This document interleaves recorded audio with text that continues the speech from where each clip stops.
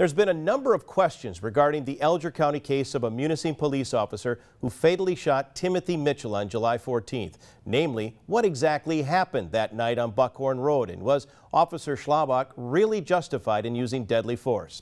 TV6's Rebecca Hemmelstein has been investigating this case. She joins us now with an exclusive look at the video and audio of the incident. Rebecca? Steve, we filed a Freedom of Information Act request to get the police car dash cam video and 911 calls. Well, we got them, giving us more insight into what really happened that night in Munising. I went through the reports with prosecutor Matt Weesey to see what went into determining it was a justified use of deadly force. After that, I went through the evidence with retired Marquette County Sheriff's Deputy Dave Kent for his expert opinion on the details of the case. We've made numerous attempts to contact the Mitchell family, but they didn't want to comment for this report. So here are the facts. July 14th, 5:20 p.m. A 911 call is placed reporting Timothy Mitchell was involved in a physical altercation in Christmas. The call stated Mitchell was highly intoxicated and drove away from the scene. 911 can help you. Yeah, I got a guy out here at Cobus Motors that's harassing Kevin, and he's getting ready to take off in a burgundy Ford Taurus four-door with a mirror gone off the passenger side. His name's Tim Mitchell. Has he been drinking or anything? Or? Oh, yes, he has. 5:25 p.m. Alger County Sheriff's Office receives word of a Munising police officer in pursuit of Mitchell. Officer Justin Schlabach spotted the vehicle and attempted a traffic stop. Subject sounds like he's pretty intoxicated.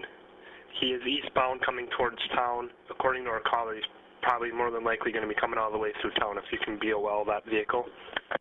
I'm clear. I'll look out for it.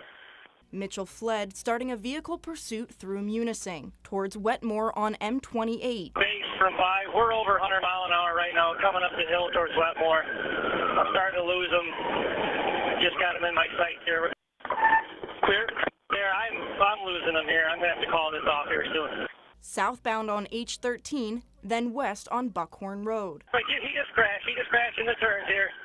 Send EMS, so I'll advise here in a second. Mitchell lost control of his vehicle and crashed into a ditch on Buckhorn Road near Doe Lake Road. You can see Mitchell's car on the right-hand side of the video. According to prosecutor Matt Weesey, the audio in Schlabach's vehicle hadn't been working for any of his calls that day, so there's no sound. According to Michigan State Police investigation, Mitchell gets out of the car, goes down to the ground, gets up.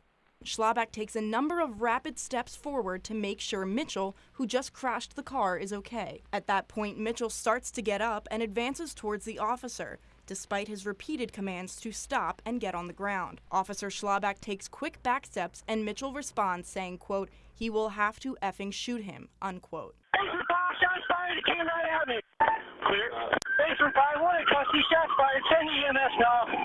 Timothy Mitchell died from 2 shots to the chest.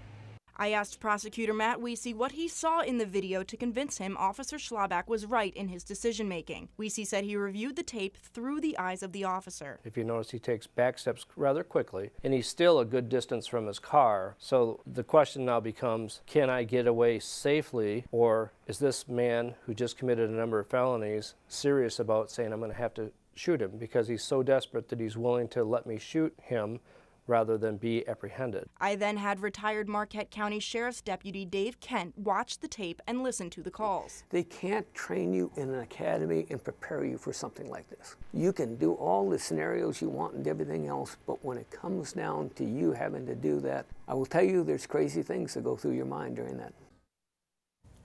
Steve, Kent was a deputy sheriff for almost 40 years. Tomorrow we'll talk with him about his experiences and if he has ever been in a similar situation to the Timothy Mitchell case.